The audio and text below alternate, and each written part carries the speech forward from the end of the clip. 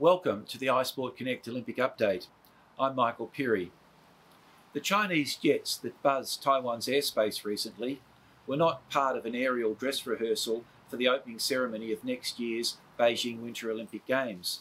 While many commentators feared the presence of the military jets might destabilise the region, any move on Taiwan in the weeks ahead would be a flight of fantasy, risking the final build-up for the Olympics, regarded by the Communist Party of China as an event of enormous global prestige for the superpower and its leadership.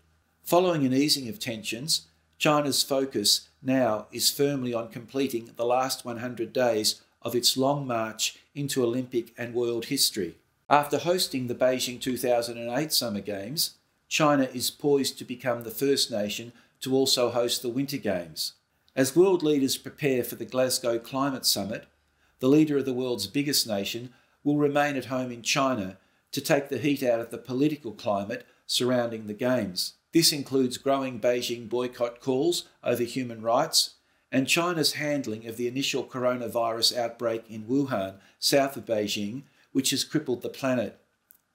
More national Olympic committees are mandating vaccinations following a recent surge of infections in Beijing. New countermeasures to protect the world's best winter athletes have also been announced, restricting movement and entry of participants and the virus inside and between Games venues and locations. These include the iconic Bird's Nest, China's good luck stadium for all Olympic seasons. Xi Jinping is expected to open the Winter Games on February 4 in the landmark stadium from the Summer Games. Set against a backdrop of unprecedented global uncertainty, final preparations for these Beijing Games, however, like China's recent jet squadron incursions, may be a flight into the unknown. Michael Pirrie for iSport Connect.